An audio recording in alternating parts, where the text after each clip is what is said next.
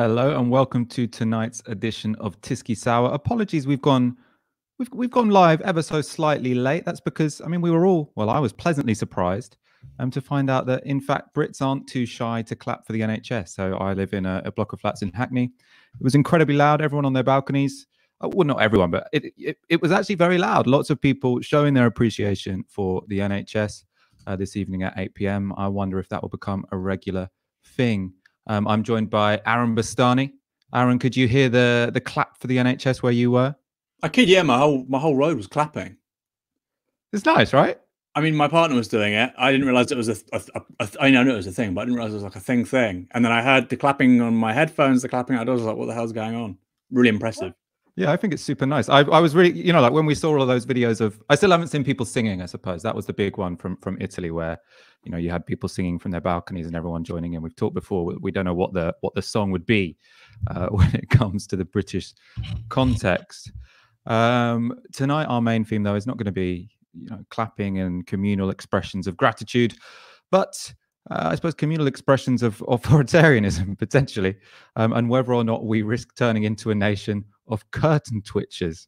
That's partly because of or inspired by footage from Derbyshire Police, which showed people walking their dogs in the Peak District, sort of shaming them for going out when we're in lockdown. But also, something I've noticed in general, people on social media sort of complaining when people are out in parks and things like that. And we are also going to talk about that same issue from Rome. David Adler is going to join us later in the show. David wrote a brilliant article for the New Statesman published today on how COVID-19 has shifted Italians' attitude towards the state from one of dismissive cynicism to trusted devotion. More on that later. First, so the big announcement from the British government today was on support for the self-employed. A great deal of pressure had been applied on the government to come up with a deal for the self-employed, many of whom will have lost their entire income due to self-isolation. And Sunak today announced a scheme which could replace up to 80% of their income, equal to the support that was announced last week for company employees. This is how Rishi Sunak explained the scheme. So to support those who work for themselves, today I'm announcing a new self-employed income support scheme. The government will pay self-employed people who have been adversely affected by the coronavirus a taxable grant worth 80% of their average monthly profits over the last 3 years, up to £2,500 a month. Rishi Sunak giving the goods there. Let's get up some of the details of the scheme before I come to your opinion, Aaron. So what Rishi Sunak has announced, that self-employed people will be able to apply for a taxable grant to cover 80% of average monthly profits over the last 3 years. Support will be capped at £2,500 per month, available to those with a trading profit of less than £50,000 last year. More than half of a claimant's income needs to come from self-employment, and they must have a tax return for last year. The scheme will initially cover 3 months, backdated to March, and be paid as a lump sum in June. Aaron, the Tories have touted this as, a policy which shows that they are leaving no one behind. We're all in this together. What do you make of this announcement today?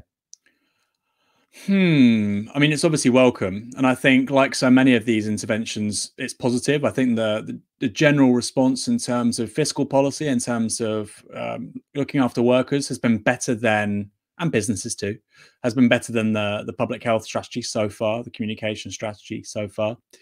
But there were quite a few holes there. Like, for instance, if you don't have a tax return last year for being self-employed, you basically can't get anything. Now, that was expressed in the questions and answers during the press conference. And he said, fundamentally, there's just not much we can do about that. You have to stop fraud, etc. And I just think, you look at the way this is being administered, I do wonder if a UBI just for the entire working age population would make more sense. Less administration. And of course, the argument is, well, that means wealthy people get it too. Yeah, there's a thing called redistributive tax, progressive rates of taxation. So I do wonder if UBI would have been more effective, but it's welcome. Yeah, I mean, I suppose one thing that's striking from the Tory economic response to this crisis is how much it seems to be inspired by the Nordic countries. So we were talking, last week or the week before about how the government at that point in time had only offered loans for business. That's what we were talking to Steve Turner about last week, the Assistant General Secretary of Unite.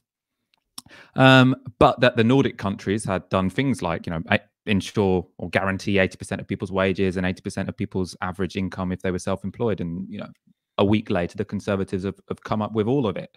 As you say, the bit that's missing is people who, either are self-employed but haven't been self-employed for a long time, who will fall between the cracks because they don't have a long enough period of demonstrating their income and paying tax on it. They'll have to go to universal credit, which, as we know, since its development a few years ago by Ian Duncan Smith, has been racked with bureaucratic problems, but also issues such as the 5-week wait until you start getting paid, and various means-tested elements of it means that it can be, pretty miserly in terms of what it can offer people. And I do think that the Tories do still seem to be resistant to the idea of having a properly generous safety net. So what the Conservatives are doing at this point in time, and they, to be fair to them, seem to be doing it reasonably well, is to ensure that people's incomes are replaced, or that the majority of the working population, their incomes are replaced, in terms of the damage that has been done by coronavirus. But that does leave a lot of people without particularly adequate support. As you say, a UBI would sort that out. Why do you think it is they're so resistant to something along the lines of a universal basic income? That's a good question. I mean, the point is we're looking at a multi-billion-pound intervention. We could be running a deficit this year of -9%, a deficit of 9% of GDP. Why would it be so high? Well, because we're going to see potentially a recession of 5%. You add in this huge government intervention responding to that, socializing wages, etc., offering lines of credit to business. Well, that's more of a monetary intervention than a fiscal one. And you're looking at a 9% deficit. You're basically looking at the deficit the Tories inherited from Labour after the global financial crisis. So they're obviously willing and able to spend significant sums of money. By the way, this is going to mean that Britain's debt to GDP ratio probably hits 100% sooner rather than later, something which apparently George Osborne and David Cameron told us in 2010, that if Labour were allowed to do that, it would mean that Britain would be downgraded to a second-rate economy. Well, it's about to happen on the Tories' watch. Guess what? The media aren't going to say anything about that. And it is interesting, given they're willing to spend that level of money, they're willing to go to 9% deficit, that they're not willing to trial something a bit more innovative like a UBI. I can only presume it just wouldn't go down well with their voter base. I guess they're worried about it not working. I guess there's also just an ideological, the ideological architecture of a lot of these people, civil servants, policymakers, politicians, is means testing. Just is, even if it's less efficient. And so I guess that's probably it. And look, a UBI, if it was seen to work in any sense, that would be very hard to get rid of. Whereas this, it's a bit more, this is a continuation of business as usual in difficult times, and we could go back to normal once this is over. Yeah, I mean, I think that's it. Because it's so clearly all income replacement, then it follows that after the crisis, these things will fall away, because people who've been getting 80% of their income topped up by the government, presumably obviously when they go back to those jobs, that will stop. Whereas a universal basic income, the argument that it should stay once it's been introduced would be much stronger. And I imagine that's why the Conservatives are so resistant to introducing it. It's also worth mentioning there is a big problem with the announcement for the self-employed today, which is that the payment will come in a lump sum in June, which is potentially fine for comfortable self-employed people, so people who have a decent amount of savings and money in the bank.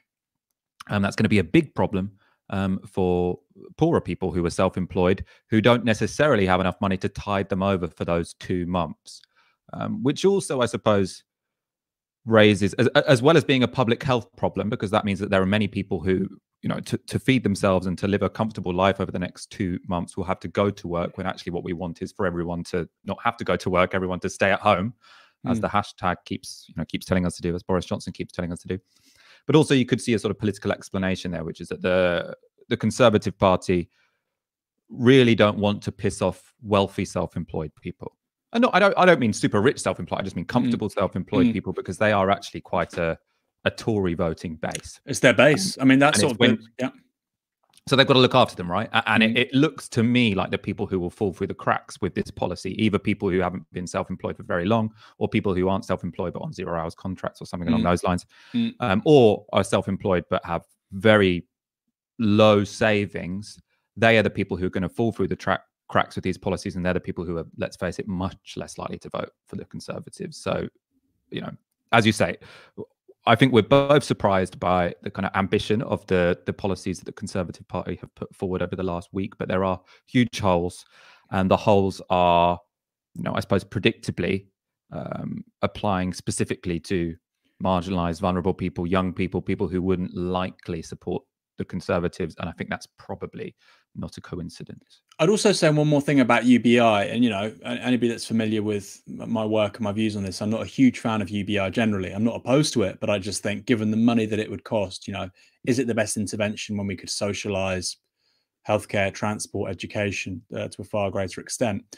In a situation like this, where we're about to see, according to Goldman Sachs, -6% contraction of economic activity in the US this quarter, -24% in the next quarter. In a situation like that, you want to boost aggregate demand. You want to get people to buy as many things as possible, at the same time as disincentivizing unnecessary work. Actually, UBI would be a very effective way of doing that. You know, how could we get people to be buying, you know, the takeaways and the food delivery and the home gyms and the books to keep to keep consumption ticking over, to keep jobs ticking over, and to also access the things they need to live and, you know, not be completely depressed for the next several months. So a UBI, also from the perspective of aggregate demand, is a perfectly intelligent intervention. You know, that's the reason why Republicans in the US have been asking for it. They're not arguing for a UBI or parachute money, helicopter money, because there's a social justice angle. There is that as well in the short term. They're also very, very worried about just, you know, consumer demand collapsing, which, you know, there's a very good chance of that happening. We're going to move on to our next topic in a moment, which is cops getting carried away with their new coronavirus powers. But first of all, you're watching Navarro Media, watching Tysky Sour. As you know, this show is only possible because of your kind support. So if you are already a subscriber, thank you very much. If not, please go to support.navarromedia.com and donate the equivalent of 1 hour's wage a month, or, you know, give us whatever cash you have floating around this month that you're not spending in the pub.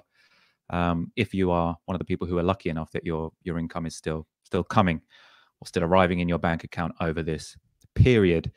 We want more people to watch this show. So in the description on YouTube, there is a link to a tweet which directs people here. So you can go down there and retweet that link. As ever, keep your comments coming on the hashtag TyskySour. We'll be reading out some of those through the show and going to your questions, and saving some of them as questions for the end. Also, keep your comments coming on YouTube. We love to read it. And obviously, like this video. That was a lot of requests in one. Hopefully you were taking notes. We are going to move on now, as I say, to cops getting carried away with their new role in this coronavirus crisis of policing people and shaming people when they leave the house or do something that's now we collectively deem to be inappropriate. So it has only been 3 days since Britain entered a lockdown. We talked on previous shows about how to contain the virus. That might have been a little bit too late, and how the continuing of non-essential businesses might undermine the effectiveness of that lockdown. But instead of blaming the government for their tardiness or businesses for continuing to function during this time, much of Britain's establishment has been turning their attention and scorn to ordinary members of the public. Perhaps predictably, it also seems the cops have now joined the public shaming campaign. This was evidenced today by a tweet set out by Derbyshire Police. They had sent out a drone over the Peak District and filmed people doing things as dangerous and irresponsible as walking their dogs or watching the sunset. We can now look at some of that footage there. So what you're seeing is them zooming in on couples walking dogs, and on lists a bunch of things they're doing, and they say it's not essential. Going out of your way for an Instagram snap, not essential. My favorite moment is when they zoom in on people watching a sunset. They say it's not essential.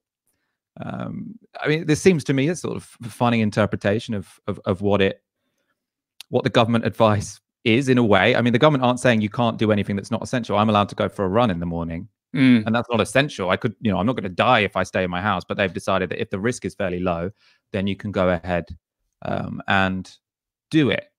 I don't know. What do you think here, Aaron? Do you think the Derbyshire police were being reasonable or unreasonable in tweeting out drone footage of people going for walks on the Peak District? I think you're absolutely right. What those people are doing is in no way at odds with government advice. There were couples walking in twos. They weren't congregating in groups. I mean, that may be happening. I have no idea. We're only going on this drone footage. If you go to a local supermarket and there's social distancing, the exact same measures are in place. That you see people walk around in twos, or once you get into the supermarket, only one of you can go in. This seems to me, basically, the police have a great piece of kit, this drone.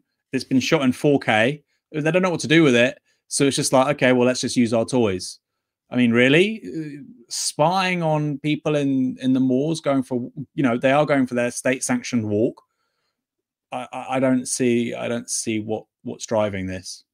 So, I mean, I tweeted out that video today sort of to say this seems ridiculous that the cops are doing this. Why they, flying their drone over people going for walks. The best defense I've seen of why it is reasonable to discourage people from walking in the peaks was not that you're more likely to catch coronavirus by going out there, but that if you were to have an accident, it would be a greater strain on the National Health Service, because they'd obviously have to come to that more isolated area to pick you up. And that legitimates a drone shooting the public in 4K. I mean, all that video tells me is that, why have the police got drones? If that's what they're using drones for, to surveil people taking walks on moors, it's ridiculous. I mean, this is for me, the bigger issue is, well, yes, I completely agree with that, but also this urge to blame members of the public for doing, fairly ordinary things, the effect of which, on the coronavirus crisis is going to be incredibly marginal. The fact that Oxford Circus was open until Monday, until 4 days ago, that was incredibly significant to the coronavirus crisis and the number of people we're going to see entering A&Es over the next 3 weeks, because there were thousands of people in, very close proximity to each other. There was still, a very busy rush hour on Monday on the tube, as we've been talking about. Those are the kind of issues which, have a serious impact on an epidemic. Yeah. If we were to focus on those, that would implicate the government, because the reason that Oxford Circus was super busy on Saturday, the reason that rush hour was still going on up to Monday, was because of decisions that the government made. The government decided we're not going to order shops to close until very, very recently. And people, running past each other in Victoria Park, I say that because it's my local one and they closed it last night. The effect that's going to have on this crisis is zero to very, very, very marginal. And the only reason I can see for this massive focus on whether or not someone spends an hour and 10 minutes outside of their house as opposed to the hour is that it serves an ideological purpose to try and blame what we're going to see happen next in this country, which isn't going to be particularly pretty, not on business, not on government, but on people who haven't properly to the letter followed the rules. Yeah. I mean, a big problem is that we've got health workers who are expected to maintain a system which is about to come under the most immense pressure. We're expecting them to go to work, be confronted with people with this illness, go back home, expose their families to this illness. I mean, them not being tested is horrendous. Now, I understand the government's taking steps to remediate that, which is fantastic. That's a bigger issue than some people going for a walk in the malls. And as we can see from that footage, what they were doing and how they were walking wasn't particularly responsible. And like I say, it can only serve an ideological purpose. Why else would you be doing it? I want to bring up another tweet that shows it's not just, the authorities doing this. And I have to admit, I've also seen this in, the general public in WhatsApp groups and on Twitter. There are a lot of people jumping at the chance to get annoyed at people walking around a park, which to me, obviously, I think that everyone watching this show and we all are being very responsible. # stay at home and only go out for an hour a day to do some exercise and to the shops if you 100% need to. Absolutely 100%. That's what you should do in solidarity with doctors and people who are vulnerable from COVID-19. And actually, it's becoming increasingly apparent that more of us might be than you think. But that doesn't mean you should focus all your ire on someone who, went sunbathing for 10 minutes, because, the consequences of that are incredibly marginal to zero. The consequences of the government keeping Oxford Circus open and keeping construction sites open up to now is significant. Focus on those things. Someone who is, focusing more on the public than the government, or at least more than he should be, and let's say is scrutinizing the government less than he should be and scrutinizing the public more than he should be, is ITV's political editor Robert Peston. We're going to get up a tweet he sent out this morning. He says, some 2.6 million of you are not washing your hands more than usual. 3.1 million of you are still shaking hands and hugging. 5.8 million of you are shopping for the fun of it, and 3.6 million still socializing. Those behaving antisocially like this are mostly young men, FFS. So, the argument here, this a big political story, is that millions and millions of young men, probably millennials, still shaking people's hands, not washing their hands enough. And this is, an outrage. We all need to put moral pressure on young millennial men in this country. It's an outrage. And also, the implication is that this is going to be very significant in our collective ability to fight coronavirus. The reason I think this framing is a bit daft, so we can look at, the poll that Robert Peston is talking about here. It was written up in Politico, but it was also on his show the night previous. So we're going to go to the write-up now. So the JL Partners survey, it's people what Robert Peston's tweet is based on, found, look away, Prime Minister, that 5% of people are still not washing their hands more than usual or for longer than usual, amounting to a mind-boggling 2.6 million people. Meanwhile, 6%, 3.1 million people, are still shaking hands and hugging, 8% are shopping when not absolutely necessary, and 7% are still seeing people outside their immediate family. Now, you can look at that and see, those numbers of people not washing their hands for longer than usual after we've been told by the government to do it. And actually, that's been one of the only consistent messages actually from the government in terms of whether you can go out of your house or whether you can go to work or whether you can go to a football match. That's been changing all the time. That you should wash your hands, to be fair to the government, has been very consistent for a while. You should wash them for 20 seconds and sing happy birthday as you do it. But the takeaway for me isn't really that many people aren't washing their hands for longer than usual, but that many people are. So the takeaway here for me is I don't think it seems shocking that 7% of people still aren't washing their hands more than usual, but the fact that 93% of people are. In terms of a percentage of the population taking on the advice of a government to tackle a disease that won't necessarily infect them. People are to some degree being altruistic when they're following this advice, because we know that coronavirus disproportionately affects older people or people with underlying conditions, and, as will become incredibly apparent, disproportionately affects medical staff and people who work in the NHS, because it seems like what people in this country are already going through seems traumatic. What people in Italy are going through seems absolutely horrific. That could be what's coming. But to me, I just think this is completely overdone.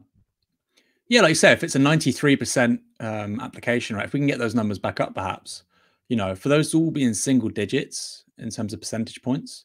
Yeah, so look, 95% of the population are washing their hands more than usual. 94% have stopped shaking hands and hugging.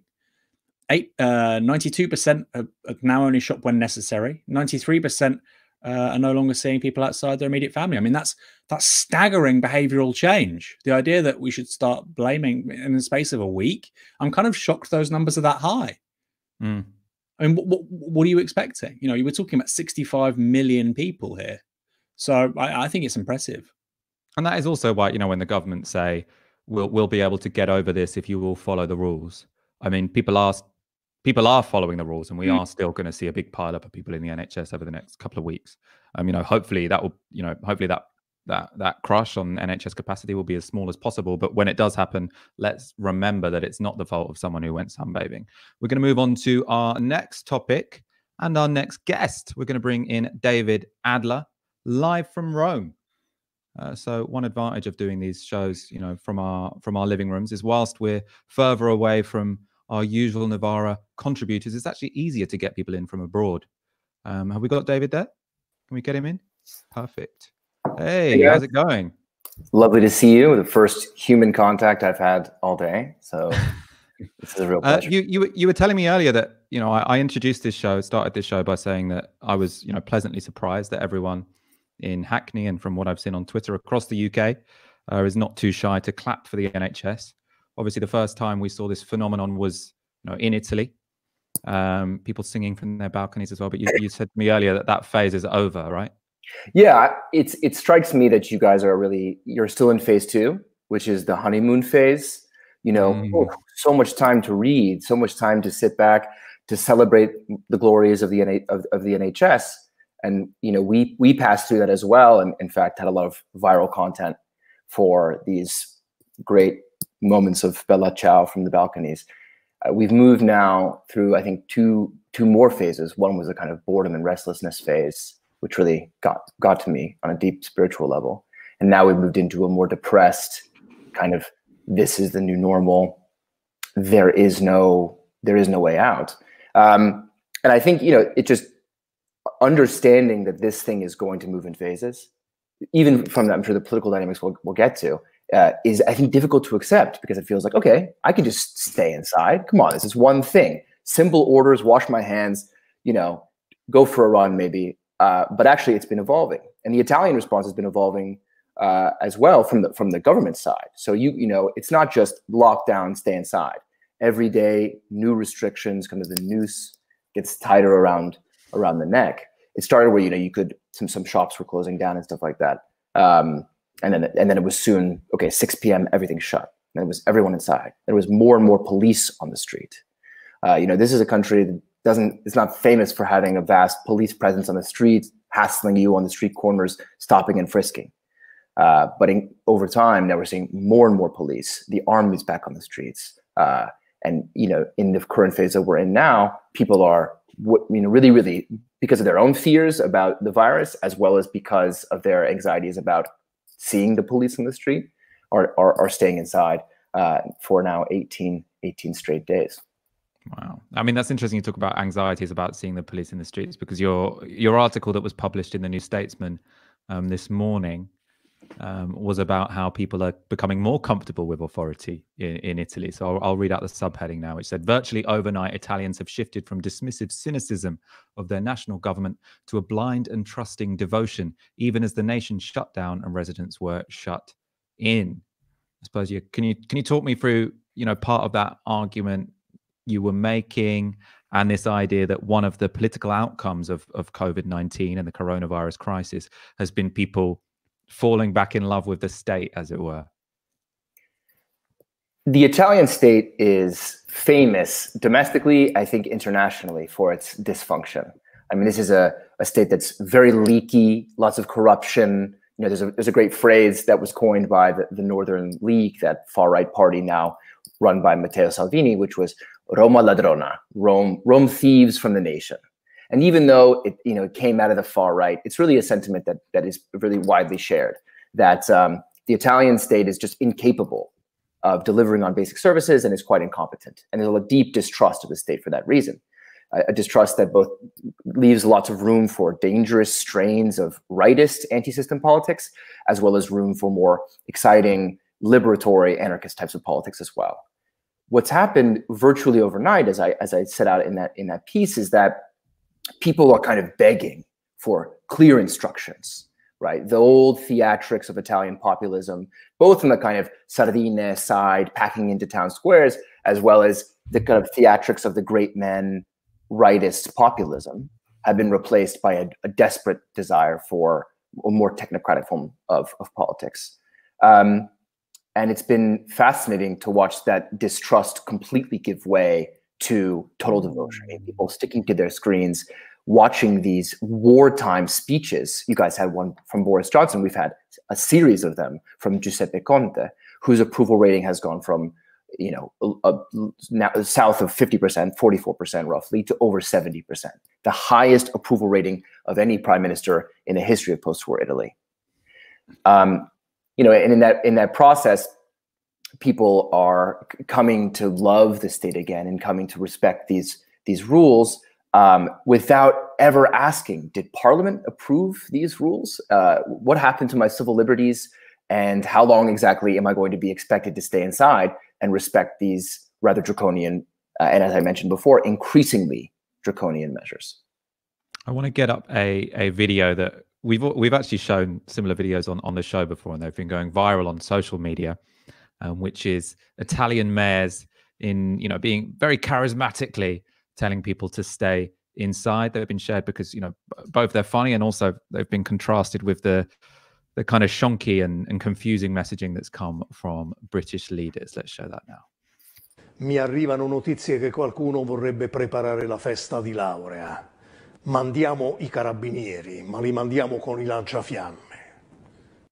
Che domani vi becco, domani, non pensiate tra anni, domani. Sono il sindaco, sul mio territorio non si passeggia. Non vi posso impedire formalmente di uscire da casa? Bene, vi impedisco di passare sul suolo pubblico. So, I think most people's initial reaction to seeing those was that they were very entertaining. The idea that if people go out of their houses, the mayor will come around with a flamethrower, very performative. And when we still had Boris Johnson, talking about how we need to wait for enough people to get coronavirus before we close down Primark in Oxford Street, we were like, we'd actually prefer a bit of that clarity of message.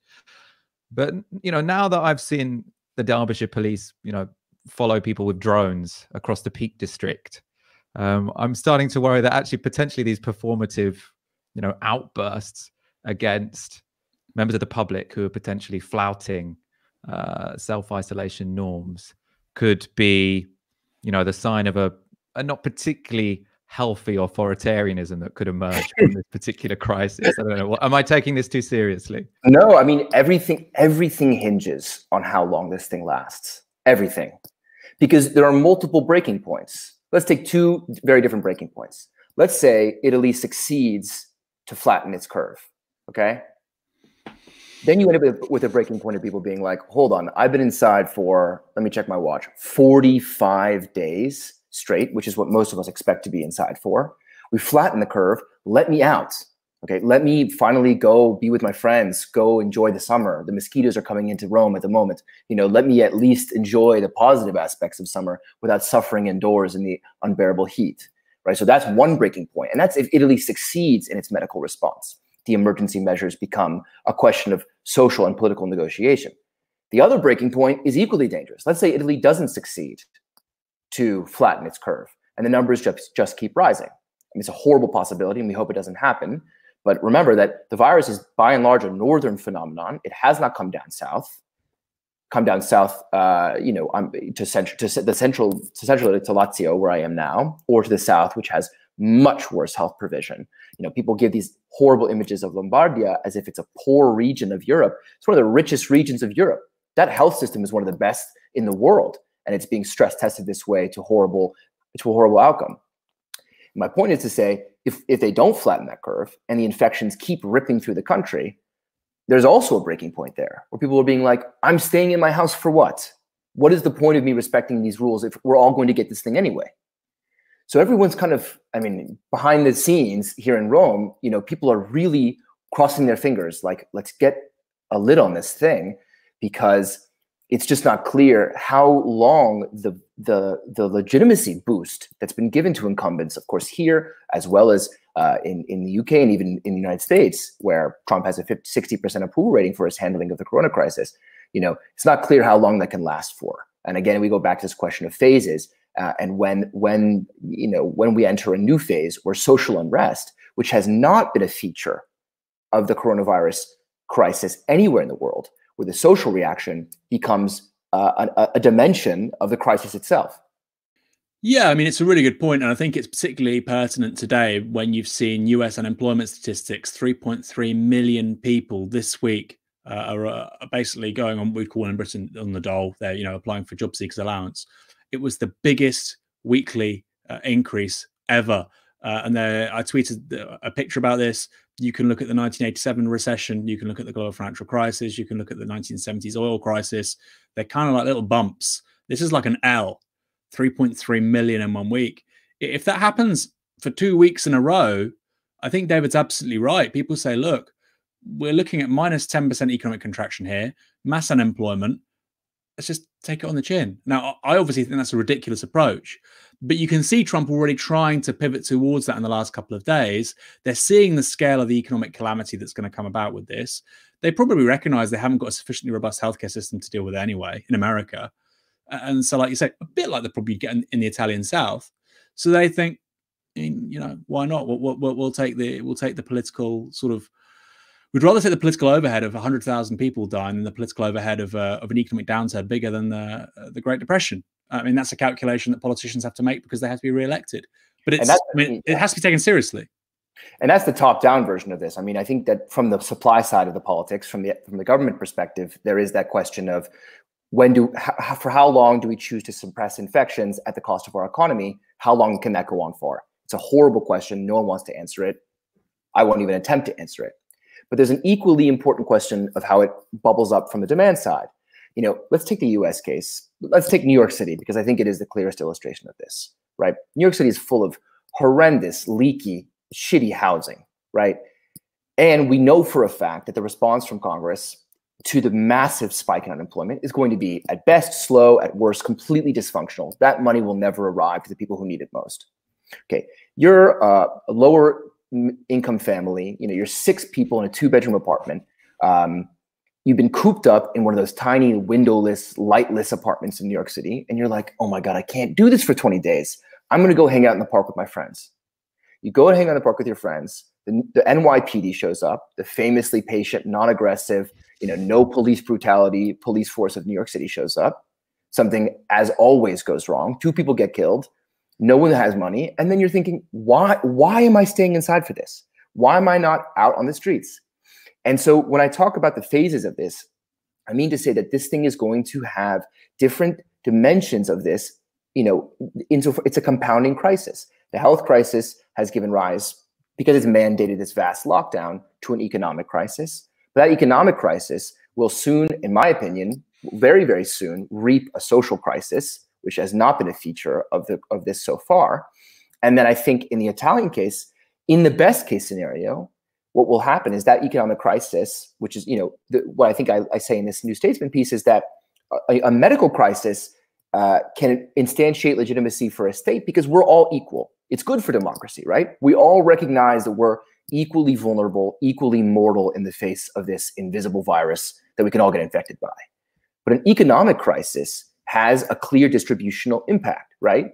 And in the case of Italy, most fascinating, that impact is going to play along the exact same cleavage by which we saw the original strain of rightist Italian populism emerge. Namely, it's quite clear that once the Italian economy begins to get its wheels moving again, the North, which is the more prosperous part of Italy, will get its supply chains running, become much more prosperous. And the South, who's heavily dependent on tourism, who will have lost an entire year, if not more, of tourism as we enter this depressive mode, that those wounds will get ripped open again. And this brief period of like national applauding our national health service, this brief period of singing to each other and kind of viral, sensational national cohesion will very quickly give way to familiar distributional conflicts. And I don't think that that's going to take us very long to arrive at that ugly place. I want to cover 2 things. One, which we'll go to in a moment, is the sort of European dimension. I know you work a lot with Europe, the democracy in Europe movement, DiEM25, with people like Yanis Varoufakis. This is something you follow closely. Before that, though, I just quickly want to, you know, people often talk about Italy as in that's the UK in 3 weeks. So that often has a medical dimension. So the idea that, you know, Italy's health service has you know, begun to collapse under the strain of the number of people that need to go into the ICU. But there's also a political dimension of that and a sort of sociological dimension. And so, yeah, I feel like we're all very aware in this phase that you called it the honeymoon period, but it's also the period whereby, you know, political journalists and members of the public and politicians are all sort of blaming fairly blameless people going for a run, people sunbathing, you know, maybe they shouldn't be doing it in the place they're doing it, but it's not the end of the world. I feel like, you had that phase in Italy, right? Where, you know, all the anger and all the wrath was directed at joggers, for example. Did that happen?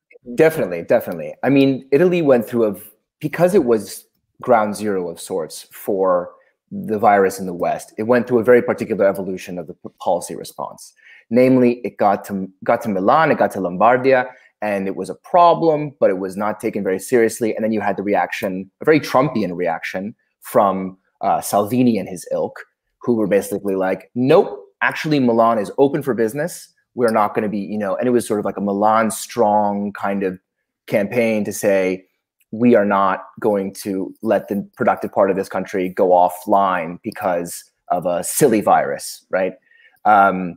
And because it began that way, then when these measures were introduced and the severity of the crisis became clear, I think we kind of skipped ahead a bit.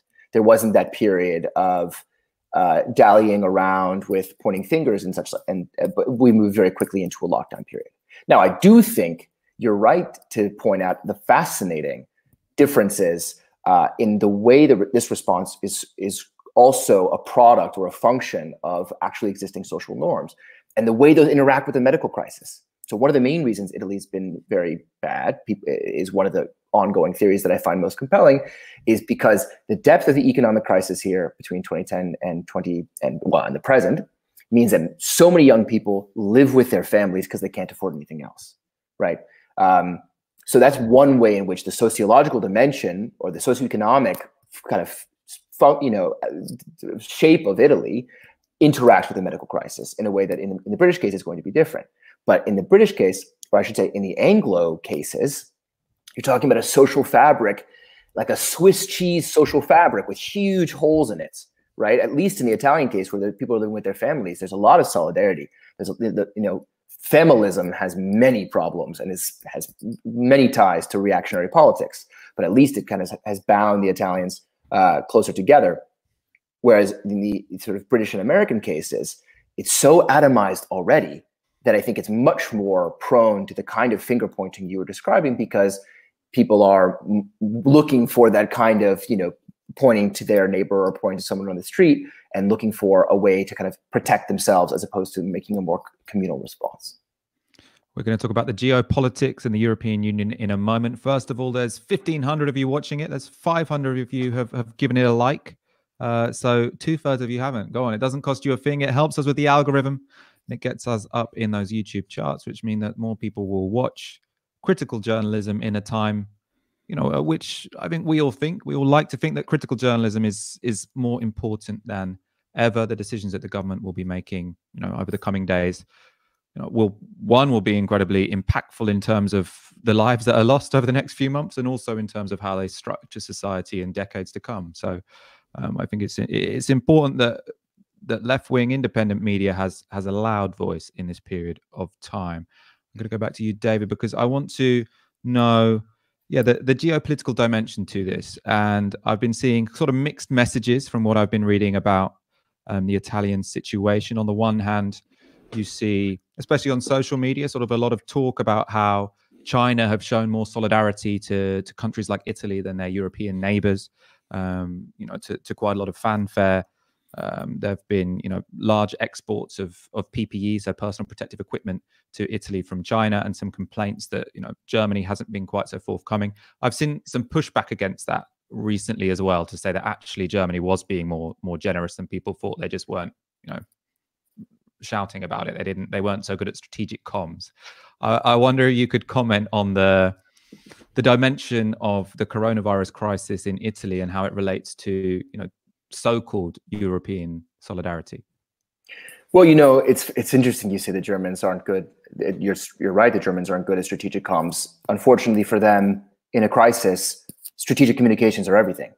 I mean, I think that, we see these viral images of solidarity. Okay, the Cuban case was one, tons of stuff from China.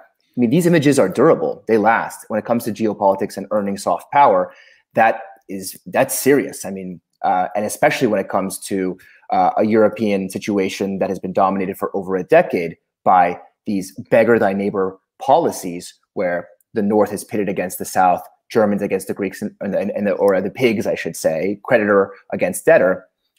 This is poked right at an open wound there. And now we have what we're calling sicken thy neighbor policies, where Germany is refusing to export medical supplies south to Italy where it's most needed. Now, you're right to say that in many of these cases it's overblown, and there are increasing efforts to coordinate the response, have more solidarity when it comes to making sure that medical supplies are moving across borders, and there's the relevant amount of support.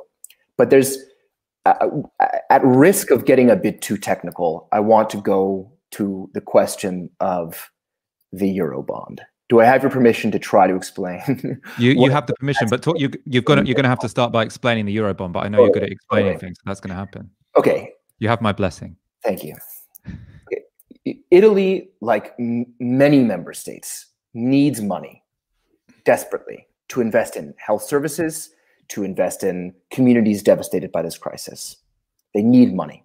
Now, because of the complicated architecture of the Eurozone, European Union more broadly, there are strict constraints on the money that's available to them, the fiscal resources that are available to them to give, to pay out money.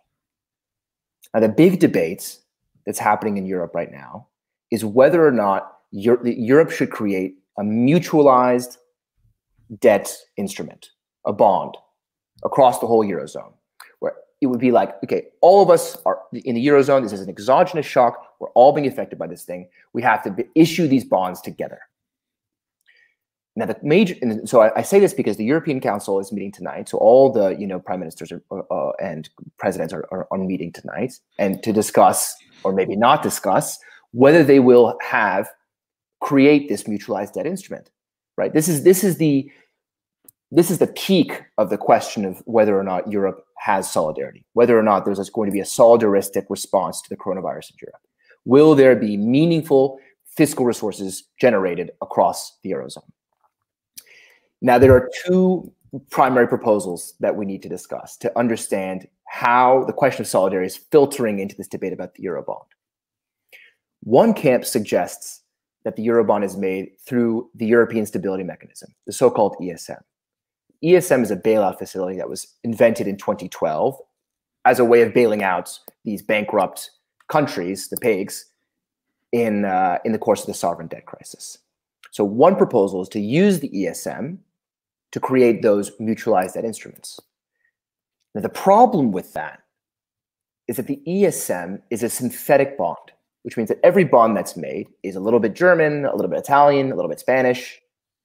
And if any one of those countries goes belly up, all the rest of the people who are on the hook in that synthetic bond for the debt that they can't pay. And the reason why this is a problem, as the Dutch and the Germans will tell you, is that it has horrible moral hazard, right? We all create the bond together, and then you can basically fuck off, and the rest of us have to pay. And so so there's one proposal to do it through the ESM, which is getting a lot of pushback because of this question of moral hazard. And there's another proposal to do it strictly through the European Central Bank, which would be a genuinely unified response that would allow the ECB, the European Central Bank, to deliver those necessary fiscal resources to the countries that need them most. Now, what do we think is going to happen at the European Council meeting tonight? What we think is going to happen at the European Council meeting tonight is the Germans, as they always do, will trot out the Dutch to do their dirty work, and the Dutch will kill any mention of Eurobonds. Now, I hope I'm wrong, but I'm almost 100% sure that this is what's going to happen. Because at the end of the day, these questions of solidarity are filtered through this architecture of the European Union that is kind of geared toward fragmentation. So that's what's on the table tonight for the European Union, is disintegration or finally unification that it so desperately needs. And how does that play out in terms of, I suppose, on the ground Italian politics and people's attitudes towards the EU? Because I suppose, I was initially asking you about things like ventilators and PPE face masks. That's what seems most tangible in this period. Who's sending ventilators and how many? But I suppose what you've described is that actually just as important as that, potentially more important than that, is the question of fiscal firepower and how easy is it to borrow as a state. So one advantage that the United States and Britain have had in tackling coronavirus, even though obviously the United States are kind of fucking it up at this point in time, is that they can basically borrow as much money as they want at incredibly low interest rates and just spend like they've never spent before. And presumably the Italians are much more constrained than that, because than we are, because they can't print money in that same way. is it harder for them to get cash to deal with this crisis than it is for someone like, well, for somewhere like Britain? Yes, such as the nature of a currency union.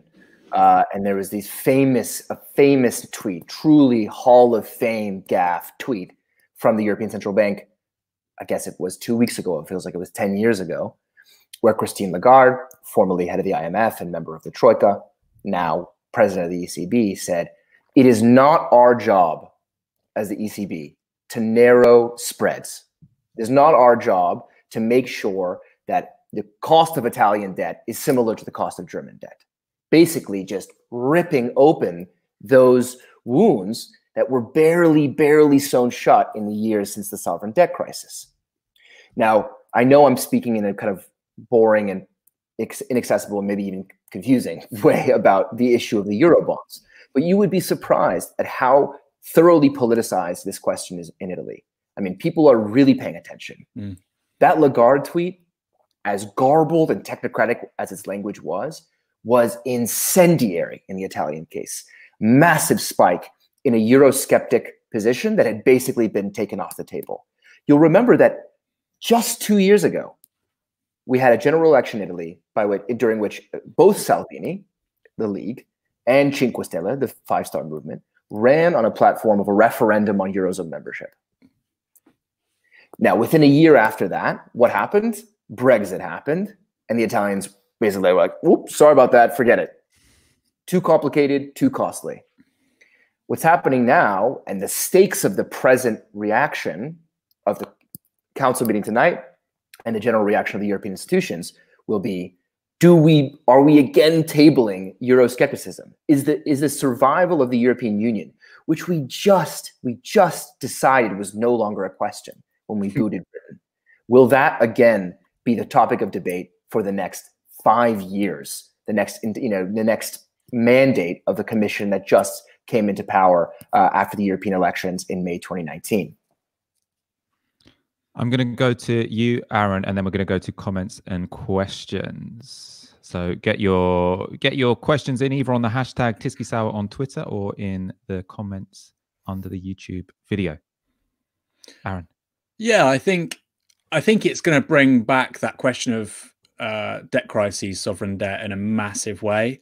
We mentioned it yesterday on the show, this article by Nouriel Roubini in The Guardian about how a crisis which took 3 years in 2007, 8, 9, or with the Great Depression from 29 to 32, we're seeing something basically happen which is just as big, if not bigger, in 3 weeks. We're seeing a public health crisis become very quickly, which will become a fiscal crisis, which will become a sovereign debt crisis, because Italy can't run deficits of 8, 9%. And like I say, in the Financial Times today, there's talk of Britain, if we have a significant recession, if government intervention is on the scale of what we're seeing for a prolonged period of time, just several months, not years, Britain would be running a deficit of around 9% going into next year. Italy can't do that. Spain can't do that. Greece can't do that. France can't do that.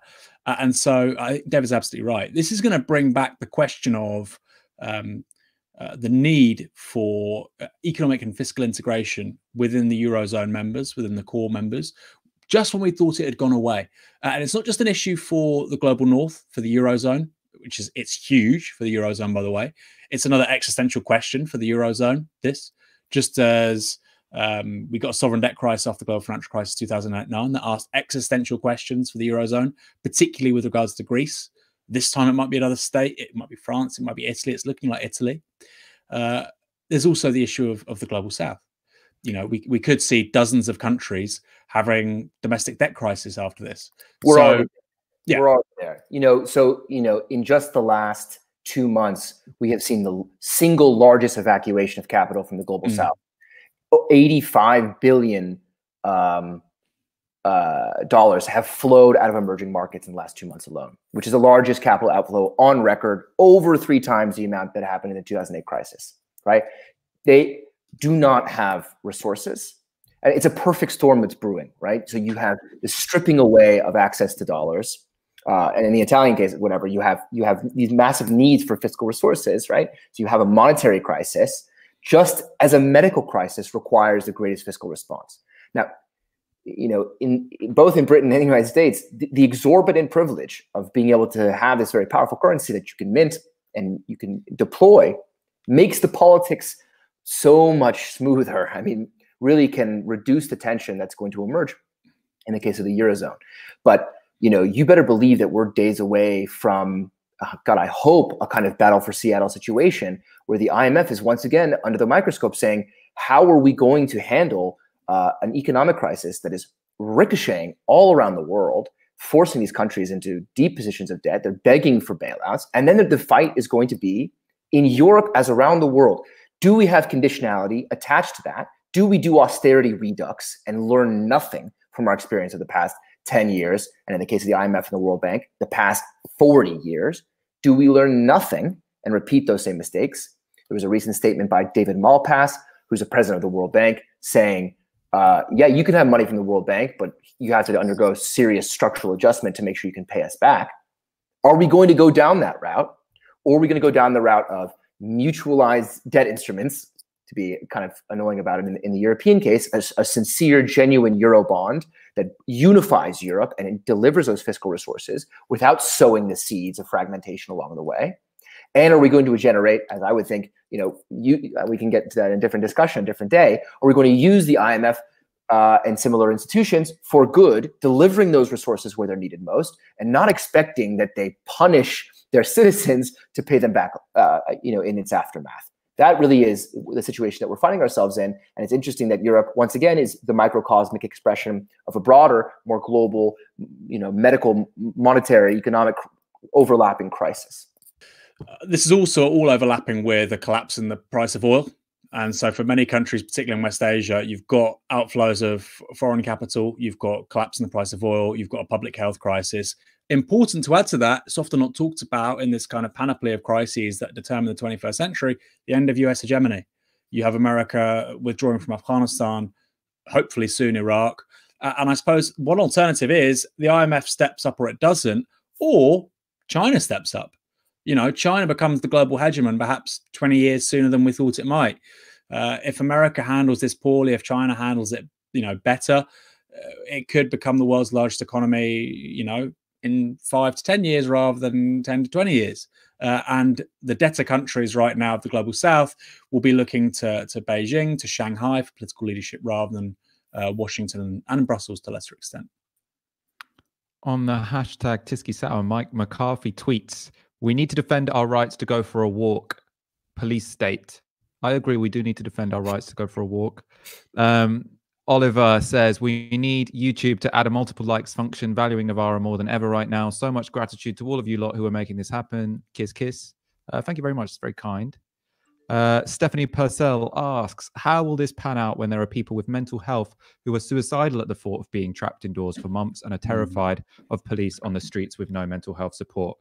I personally think that's an incredibly important point, especially, and I do think there's, a certain, many people actually who aren't really being talked enough about in this, in the current advice we're receiving, which is people who live on their own. So what the current government advice is that you can go outside, you can go for a walk, but you can only be in close proximity with people within your household. Now that's, it might be inconvenient, but it's ultimately fine if you live with your partner or your family. I mean, it depends how close you are or how healthy your relationship is. But in any case, you're not going to get incredibly lonely. People who live on their own and they're told you can only go for a walk with people from within your own household, what's their way out? And there is also, to my mind, a bit of a worrying disconnect between the way that you hear doctors and even politicians talk about this, and then how it's written down in law and how it may or may not be interpreted by the police, right? So when I've heard, on BBC Radio 5 or sometimes in those 5 p.m. press conferences, one of the medical officers or a GP is asked, "What should I do in this situation if I live on my own, my friend lives on our own, we're both lonely, we want to go for a walk together?" And they're like, "Oh, well, just use your common sense." But then at the same time, you've got, police who are saying, "Are you in the same household? Then you shouldn't be sitting on that bench." Which I think is happening actually at the moment. That's one of the reasons that Victoria Park, my local park, got closed, because they thought that too many people were sitting close to each other. And I think loneliness And you know, an unnecessary degree of loneliness could be a real worrying outgrowth of this particular crisis. I don't know what either of you think about that particular question. Aaron, do you want to come in? About the loneliness? I mean, I was talking about this earlier to my partner. I can't imagine what it's like. You know, it will put significant strain on somebody's. Are you asking me? I'm happy to explain what it's like 18 days into complete and total. Hey, do you live on your own? There's somebody asked in the questions, actually, if you're single, David, you can actually answer 2 questions in one. Yeah, no, I've been living alone, and I've been watching. I can see right now through my balcony. There's this two very handsome couples with a very nice apartment. They hang out, they sunbathe all day, and sometimes I go up to my balcony and eat lunch and hope to get their eye. You know, like, hey, like maybe invite me over for an aperitivo. I think that they know that I'm doing that, and have been very, very clever at not inviting me over. I'm telling myself it's for medical reasons and not because they think I'm the creep who lives across the street. But yeah, I think they're playing a board game. So, you know, it does get lonely. It's not great, but you know, I have this huge tome, and I don't speak Italian very well. So my hope is that by the end of it, I can make my way through it. So if you haven't been in close human proximity with another person for 18 days now? If I told you the truth, then I would be admitting to a violation of Italian law. Okay, yeah, and then you'd become a social pariah. Exactly. So for all legal purposes, if you're listening, Conte, yes, I've been completely alone for 18 days. Some mayor is going to come around with a flamethrower apartment now because of the suspicions raised in that answer. The Lesser Feet asks, will we see mass protests, riots in a time of social distancing? I mean, that would presumably be against all advice from the government and from the chief medical officers. But you kind of mentioned this earlier, David. What do you think? I just think this gets at the truly unprecedented nature of the present crisis, which is that all the same dynamics that we would associate with social unrest, mass unemployment, you know, political sort of incompetence, all this stuff that gets people on the street. You know, I've been on the street with both of you protesting these same things. All this stuff is happening, and it's being supercharged by this shock depression that we're entering. At the same time as we're being told to isolate in our houses. And I think that settlement looks stable for a little while. Like, okay, everyone stay inside while we figure this thing out.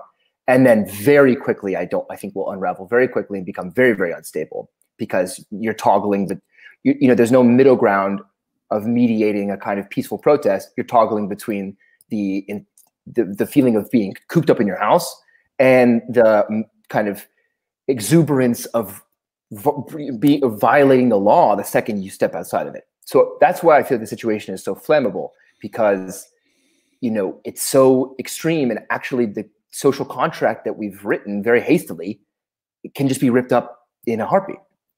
Yeah, that's super interesting, I suppose. Yeah, one theory about like crime and law breaking is that if you break a little law, that's kind of a gateway drug to breaking more laws, because a barrier has been breached. It's like the broken window theory in New York, where they came down really hard on people who broke windows because they thought that the image of broken windows was one reason people thought crime was acceptable. If we're in a situation where to leave your house with more than just the people in your household is itself criminal, or in this country it has been made, you know, the police can give you on-the-spot fines, then there could be, you know, a moment whereby hundreds of thousands of people in a city or borough have broken the law just by the act of leaving the house, and then it'll be interesting where that gateway drug takes them. We'll go to you, Aaron, and then some final thoughts from David, and then we'll close the show. Aaron. Yeah, I agree with what David said. I think it's going to be a real challenge to maintain public order. I mean, I said that a few weeks back. And Britain, the United States, has the advantage of, you know, the Tories don't like running a 9% deficit. A Tory chancellor does not like saying, okay, look, we're going to spend here £100 billion. They have to do it to maintain public order, to maintain, like you say, this social contract, which has been arbitrarily drawn up. All of a sudden, in 1 week, you can't leave your house. There is a real elasticity that's gone once you start making people do that. Once you start saying you can't go to work, you can't earn a wage, and people who give a lot of give and take often with the state. I can't remember, maybe David knows this better than I do. You know, Britain was always 4 meals away from civil disorder. And there's a reason. There's a reason why there's been a real sustained effort to ensure that people aren't going without food and bare essentials and so on. It's not out of the goodness of their hearts. I'm not saying Tories are all evil. Yeah. No, exactly. I'm not saying that entirely, but there is their electoral base as well. I mean, the older generation at least. No, of course. But you and I have both said we're surprised at the extent to which the Tories have stepped in economically. It completely is at odds with any economic principles they more generally hold. The reason being, if they don't do that, it's not a question of morality. It's a question of political expediency. They have to do it. And so I think David's absolutely right. It's something to keep an eye out for. But I think maybe he can talk about this when he sums up. It's something, it seems to me it's almost inevitable it's going to happen in some parts of Southern Europe. Yeah, I just feel like, there's been a sense in which the increase in support for these governments has been taken as like a positive approval rating when it's not. In fact, what it is an investment of a tremendous amount of goodwill by the public to say, you know what, you could be doing a shitty job. I don't know, but I'm participating in a national response and I'm going to go along with this. To go back to my earlier theme about there being phases of this, competence is a flow, not a stock. People are constantly updating their evaluation of how our government's doing, what a policy response is, good or bad. That goodwill can be revoked just as quickly as it was doled out. I mean, think about, especially in the British case, just how little police force was used. I know we talked about it's ramping up, but just how little police force was actually used to get you guys and your viewers inside your homes, right? To participate in this amazing demobilization of the labor force and social isolation exercise. I agree with you, Aaron. This is a febrile situation, and I think that our leaders know it, and I think that is I think that they're very scared about this, and I think that the politics are going to ram back into this very quickly.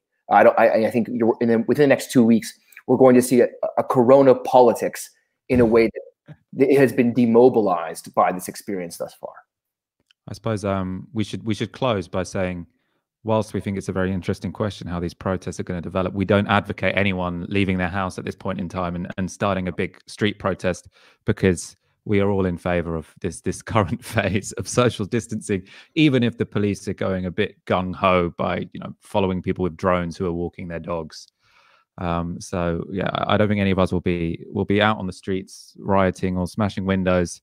Well, I'd never do that anyway. I hadn't even entered my mind, Michael.